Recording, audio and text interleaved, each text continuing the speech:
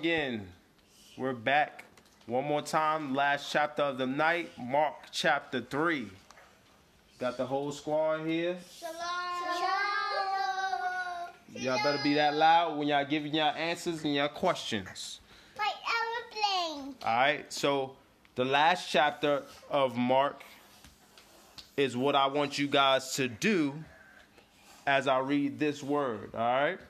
Last chapter of Mark, we learned to open our mind, just like the friends of the one sick with the palsy tore the roof off the building that Jesus was in, right? Because Jesus is in us, right?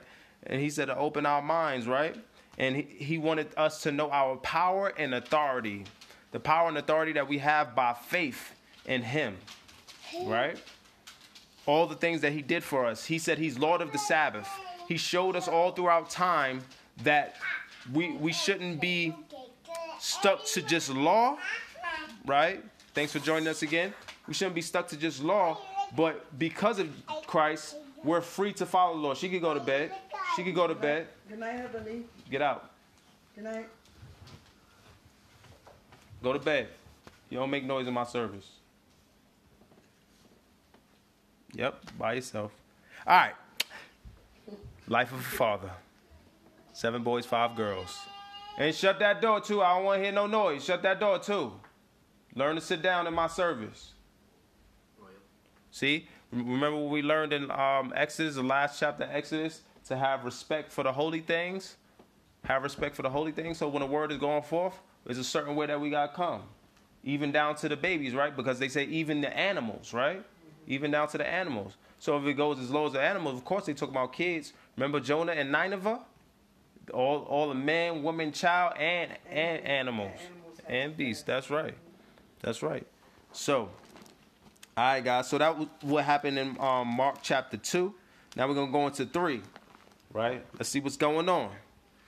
Father, anybody that's just coming on now, Lord God, give them a blessing. The ones that came on in the last live, just continue to bless their lives and heal their minds, their hearts, their families. In Yeshua's name, let them be transformed, Lord God. You said, be not conformed to this world, but be transformed by the renewing of your mind.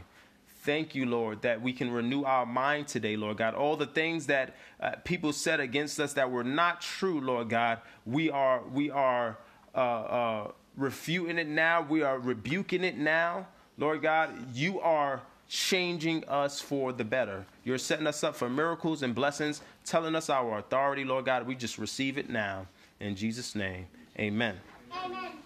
All right, it says, and he entered again into the synagogue, and there was a man there which had a withered hand. So his hand was short and crippled, right? Kind of like that scary movie, right? And it says, and they watched him whether he would heal him on the Sabbath day, that they might accuse him. And he saith unto the man which had the withered hand, stand forth. He didn't just say stand, but he said stand forth, right? Make yourself be known.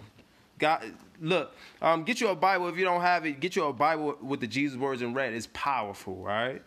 It's important, the things that he said. He said this to the man with the withered hand. He said, stand forth. Be seen. Be noticed. Because usually somebody who has an issue, if you have an issue and you're going through something, God wants you to be bold in that. God wants you to say, hey, I need help. You know what I mean? So he told him, stand forth. And he saith unto them, it is lawful to do good on the Sabbath day or to do evil. Is it lawful to do good on the Sabbath day or to do evil? To save a life or to kill? Because he knew they was pressing him about, yo, why are you doing all this stuff on the Sabbath day? You're supposed to be resting. But they was taking the law literally, like what we was talking about. Don't take that literally, but the spirit of the law, you follow Jesus. They asked him, what was the greatest commandment? He said to love the Lord, well, everything you have, and love your neighbor as yourself. Besides that, there is no law. All the other laws are hanging on those two. So the perfect law is the law of love, right? All right, so it says, but they held their peace. And when he had looked round about on them with anger, being grieved for the hardness of their hearts, he saith unto the man, stretch forth thine hand. So when I want y'all to notice something. When people speak against you and when people are against you, he blesses you even more. He said he'll prepare a place for you in the presence of your enemies, but you got to be in the presence of your enemies for the table to be prepared, for the blessing to be before you, right? I tell people a lot of times that, you know, God oftentimes put your blessings in the hands of the people you don't like. How do I know that? Because he said the riches of the wicked is stored up for the righteous, right? Why does he do that? Because he wants you to have a right heart and a posture towards him and toward people, that we won't be judgeful, that we will have mercy. He said the merciful will obtain mercy. All right? So let them talk about you. Let them treat you wrong. Pray for them, and God will bless you double for your trouble. He will give you double for your trouble. And this is what you see being done here. We on Mark 3 and verse. We just finished verse. No, okay. Mark 3, verse 5. I'm going to go back to the beginning of 5. Mark chapter 3, verse 5. It says, and when he had looked round about on them with anger, being grieved for the hardness of their hearts, right? So that's how Jesus feel when people have hard hearts about you, right? He saith unto the man, stretch forth thine hand. So he didn't only give him the first blessing, tell him to stand forth, right? Let yourself be seen and known, right? Giving him the power to stand, encouraging him. But then he said, stretch forth your hand. It's kind of the same thing that he told Moses to do when he was delivering the children of Israel from out of Egypt into the promised land. It says, and he stretched it out, and his hand was restored whole as the other. I think that's important to note, because he said his hand was restored whole as the other. You know, God has people. He said, there's many sheep that I have, and the sheep that are not of this fold. So a lot of people think I'm the only one that God is helping. You're the only one. But God is helping everybody. He said the eyes of the Lord are in every place, beholding the good and the evil. He causes the sun to go on the good and the evil, the rain to go on the good and the evil. You know what I mean? We're all his children. You don't know who God is working with, so you treat everybody the same way, right? With love, right? All right.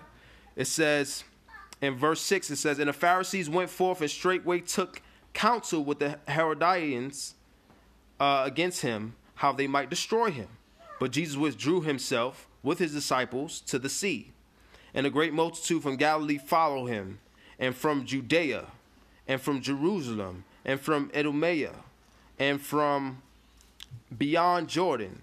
And they about Tyre and Sidon, a great multitude, when they had heard what great things he did, came unto him. And he spake to his disciples that a small ship should wait on him because of the multitude, lest they should throng him. So he's trying to get away from the people, not because he don't want to help them, but because there's so many. Y'all remember the videos when Lil Bow Wow used to run away from the crowd?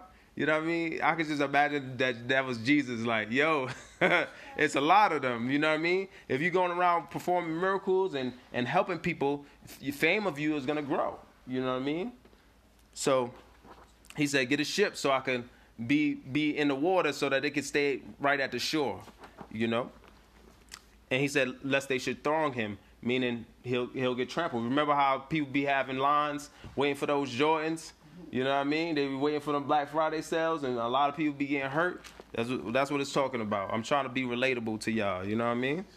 It says, for he had healed many, insomuch that they pressed upon him for to touch him, as many as had plagues. So they're looking for Jesus. It says, and unclean spirits, when they saw him, they fell down before him and cried, saying, thou art the Son of God. Thou art the Son of God. And he straitly charged them that they should not make him known. Because look, he already had a bunch of pressure. He's like, yo, quiet down, right? Simmer down. But, you know, we supposed to want and need him and acknowledge our needs so much that we still keep pressing in, right? And he straitly charged them that they should not make him known. And he goeth up into a mountain and calleth unto him whom he would, and they came unto him. So don't feel no way when somebody get blessed before you. You're in the area to get blessed. So celebrate with them, rejoice with them, pray for them. Your time is coming. Amen. It says, and he ordained 12 that they should be with him, and that he might send them forth to preach, and to have power to heal sicknesses and to cast out devils. And Simon he surnamed Peter, and James the son of Zebedee, and John the brother of James, and he surnamed them Boanerges, which is the sons of thunder, and Andrew, and Philip, and Bartholomew, and Matthew, and Thomas, and James the son of Alphaeus, and Thaddeus, and Simon the Canaanite, and Judas Iscariot, which also betrayed him. And they went into a house. And the multitude cometh together again, so that they could not so much as eat bread. So that's how crazy it was. You know how you get into your work and you're working so hard that you didn't even eat? Some people get on their laptops and they just be going. You know what I'm saying? But how much better is it you healing people, speaking life to people, making a difference? Now, if it's your business, it's something that God, told you to go forward in, where you're not killing yourself. You know what I'm saying? And you're taking your rest. That's why he gave us Shabbat. That's why he gave us the Holy Spirit, right? Where you're taking your rest, then so be it. That's good. But if you're just killing yourself with work, that's not the way God intended it. All right? It says, and the multitude coming together again, so that they could not so much as eat bread. And when his friends heard of it, they went out to lay hold on him, for he said he is beside himself. And the scribes which came down from Jerusalem said, he have Beelzebub, and by the prince of devils casteth he out devils. So they were getting mad at his fame. They were getting jealous. They were getting mad. Yeah, I know the haters come when you start prospering.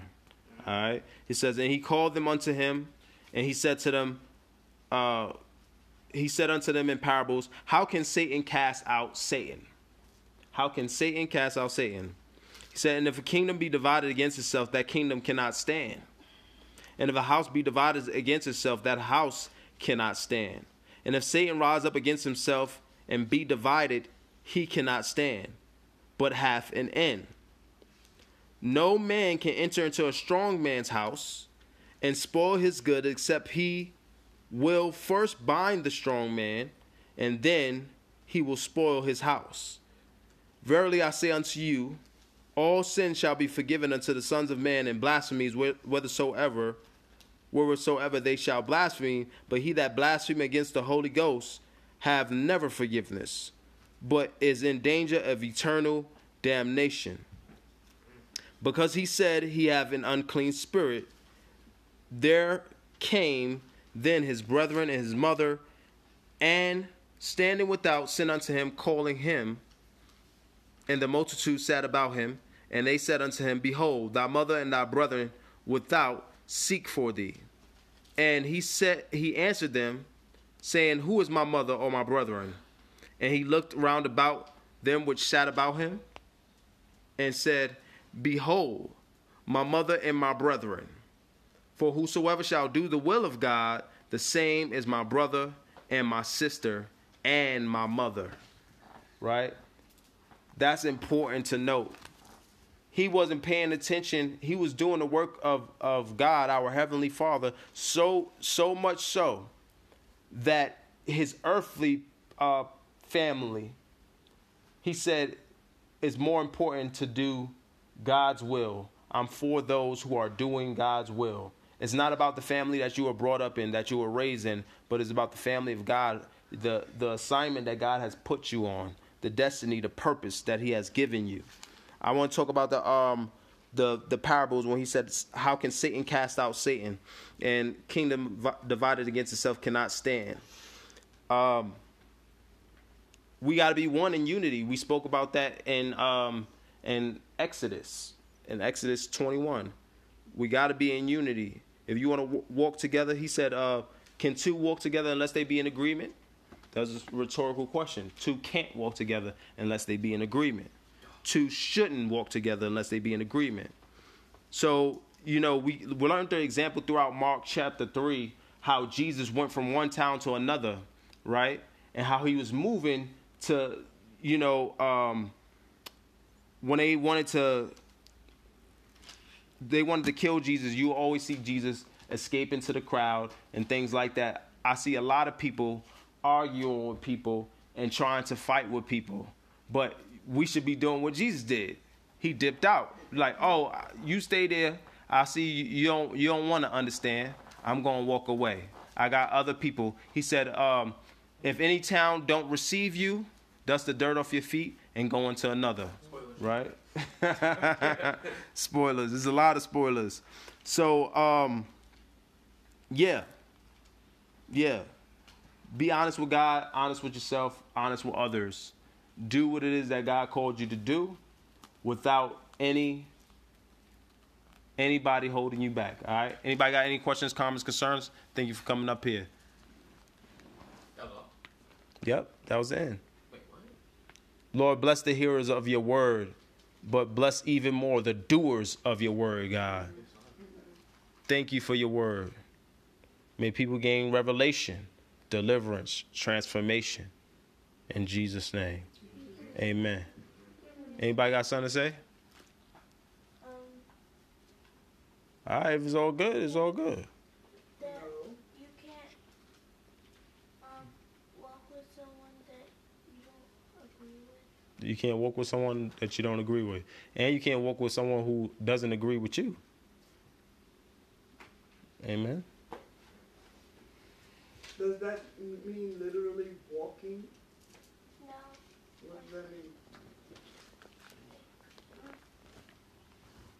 Like being around because you'll only cause problems. Oh, my gosh. She's smart. Oh, she said she's smart. She threw that hand up. I'm smart, too. Go for it. First, I wanted to say that God, when you know you're in the wrong place, when you don't stop, God tells you, and He still knows what you're doing, but He asks you, what are you doing to let you see what you are in the place, what place you are in. Right. And I just wanted to say that word because I thought it was gonna be powerful, but what I got from it was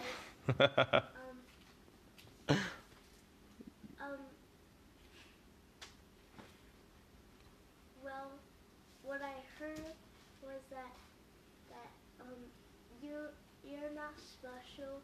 Everyone has to get the pain and She be pulling on that Holy Ghost. everyone has to get the pain, but everyone has to get the pain. I heard you. She talking to God right now, y'all. She asking God, what should I say? Go ahead. From the grown-ups to the animals, and Okay. that. Okay. I mean, it's true. It's true. Like I said, like last time, it's true. But that's not exactly what's in the scripture. You through your own scripture, you want to preach your own sermons. Keep on studying, keep on praying. I believe in your gift and your anointing, and I see it. You know what I'm saying? Keep praying. You got to be in that word hardcore. All right? Yeah, I pray for JoJo. Because she's going to be awesome. Go ahead. She's awesome now. Go for it. What I got out of it was you're supposed to acknowledge that so much that you can't even focus on the real world Mm-hmm. that you're on. Mm-hmm. And that's all I got. You got to be so focused on God that you don't even see the world as it is. That's right. It's powerful. Go for it, Kaka. You know my voice, right? Let's see. I got a good word. And it's a good word, too, man. If you watch me long, you know I got that from. We should start speaking with power. Start speaking with power. Yes, because I'm pretty sure Jesus is not going around like, hey, stretch your hand. He's like, no, stretch your hand. Stretch that hand. Get up and walk. That's Get up right. that bed. That's right. Unlike some people. But I remember I was watching a video today about the armor of God by Pastor Bruce, and he was breaking down how we take on the armor of God, but a lot of times we have faith in our own faith. We have faith that we have faith. You know what I'm saying? So it can't be out of our own authority, because we do have authority and we do have willpower. And a lot of people are living off of their own will, right? And their own power. And we have the ability to do great things and mighty things, right? But we have to make sure that we're doing it, you know, as God has sent us to do it. You know what I mean? And then we'll have the full power, unlimited power and potential from God. Because it has to connect. For instance, if a person wasn't praying to be set free, you know what I'm saying? Then I don't think that the connection will be there, because there's no connection. You know what I mean? There's no service there. But if somebody is praying to be set free and they need, you know, help with their faith, Right. I believe that that's when God sends people Right. to link with their faith and to, you know, to help them out. So I agree with what you're saying, completely with that. I dealt with that myself. I remember seeing someone with a withered hand in Staten Island, and That was in Queens, actually. that was in Staten Island. Okay. We was walking to the ferry, and I was walking behind you. Okay. It was in Staten Island, and you was in front of me, and God said through you, you first have to deal with the little problems before you can deal with the big ones. You know, so that definitely meant a lot. You know what I mean? Because, you know, there's so much things that we have to overcome personally, you know, and we always want to help somebody else. You know what I'm saying? But I feel like helping someone else, the best way to help somebody else is by helping yourself. Okay. So I feel like I'm saying for that. This is not Having what I'm saying having a with this. closer relationship with God, and having your faith on point with God.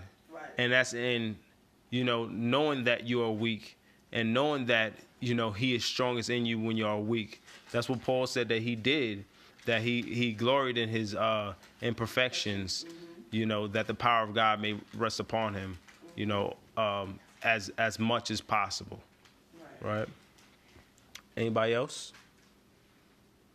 How about Janai? Janai, y'all know what Janai doing. How about Janai? Y'all know what Janai doing.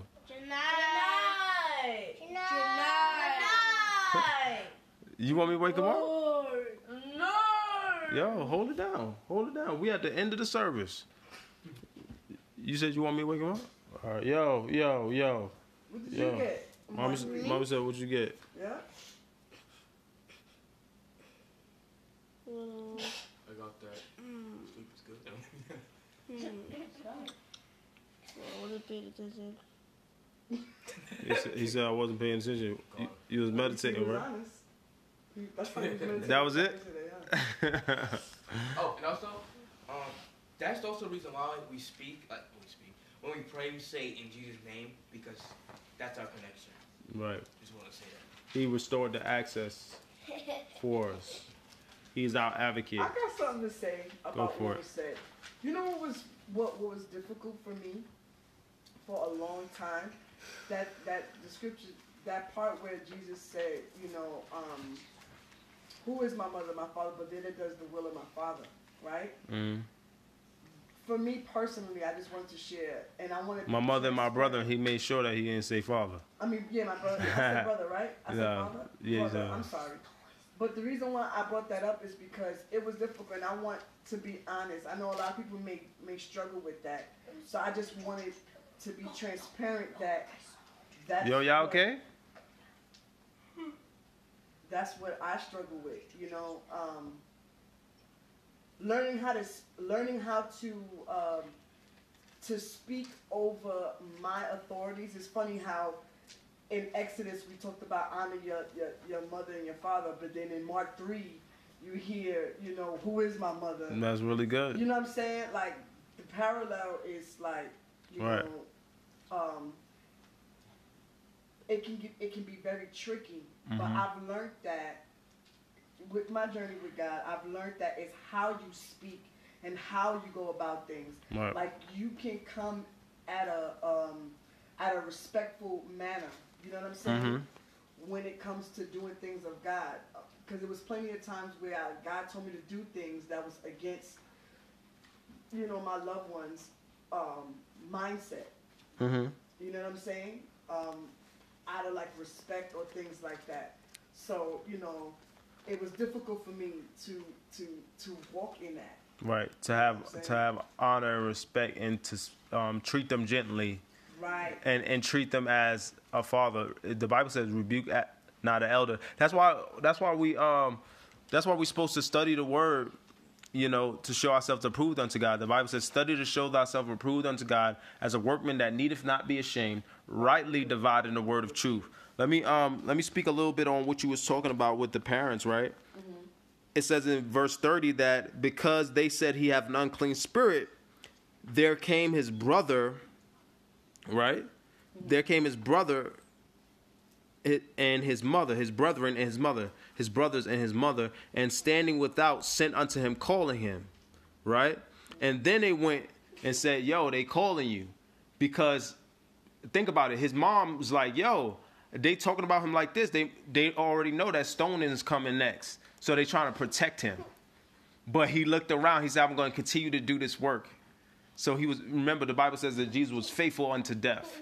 So he continued to do work, not that he disrespected them. In other words, we ought to look at the perspective of our parents trying to protect us. Right.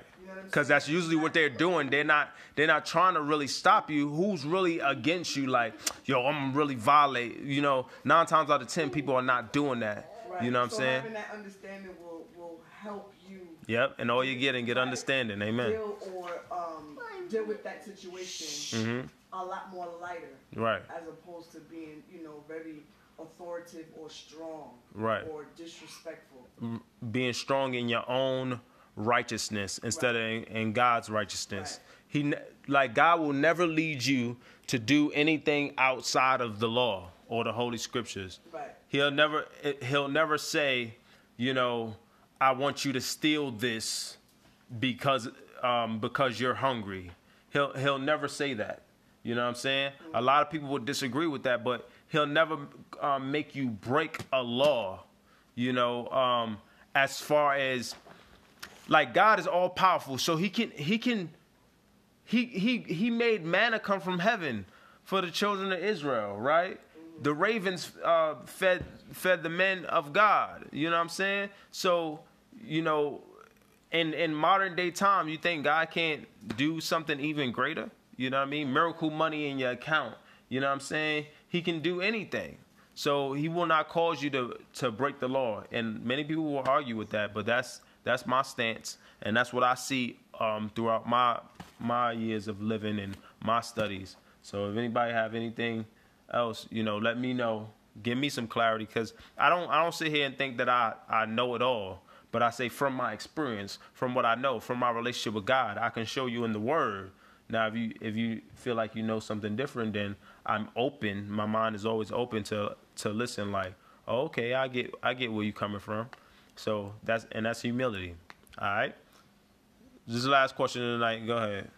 What's clarity? You knew it was a question. What's clarity? Why does it matter? Clarity means clear.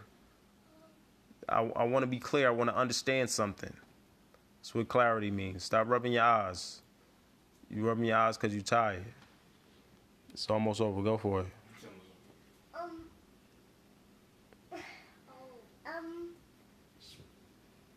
All of us special, that means no one's special. All of us special, that means nobody special? Okay, we can ride with that. And God is special. And God is special. Okay. So nobody's special but God then. Right. Amen. All right, y'all. Time is well spent. I'm surprised that y'all stayed up here this long. I appreciate you guys. The word is good. We love you guys. With the love of God, rest well. Your mind is at ease. God has spoken.